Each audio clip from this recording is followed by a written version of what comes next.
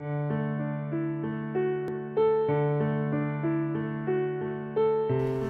when did you first notice you were having trouble with your mental health?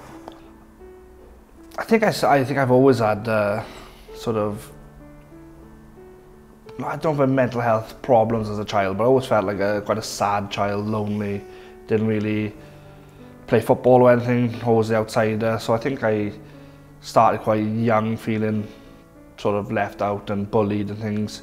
But when I really first noticing that something was wrong, I think I was 25, 26 years old, first baby come along, and then it's the realization that you kind of got to grow up now. And spoke to the doctor, and he was like, yeah, I've been telling you, this is not a physical issue, you've got more going on, it's depression, and put me on a course of tablets. And that's when I sort of was aware of mental health, I think, properly. You certainly don't notice the build-up.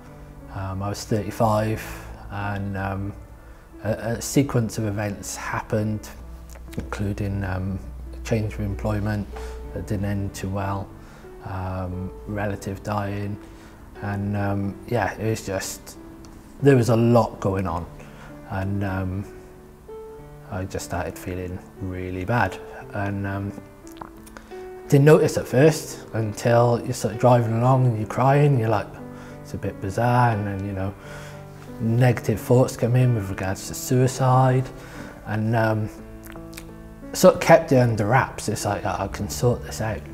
Initially it was like, am I broken? Yeah. So there's a shame involved then as well, so yeah. you don't tell anyone. So it's like mine and the wife's secret.